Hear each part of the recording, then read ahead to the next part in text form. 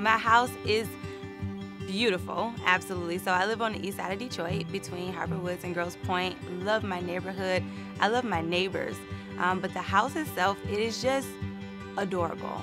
Before I bought the house, a real estate agent had did an article about the top 10 most beautiful homes in the city of Detroit. And one of my friends saw the article, and my house was the cover of the article. That's the kind of house that I get to live in. That's amazing. Well, my experience with the MSHDA program, I can honestly say I had a lot of support from everyone that I was working with. The qualifications that MSHDA requires to go through the home buyers class was really for my benefit. It helped me to not only be an excited buyer, but to also be an educated buyer.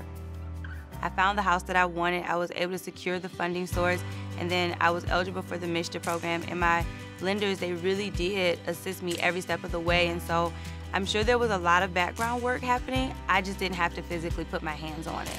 I just waited for the call, submitted the documents I needed to, but once it was going, it was moving.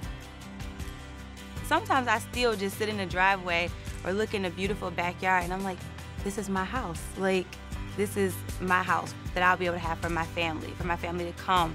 Like, this is a combination of all the hard work, all the sacrifices. It is so worth it. And so it's a sense of pride, it's a sense of ownership, and it's a lot of joy attached to it, absolutely.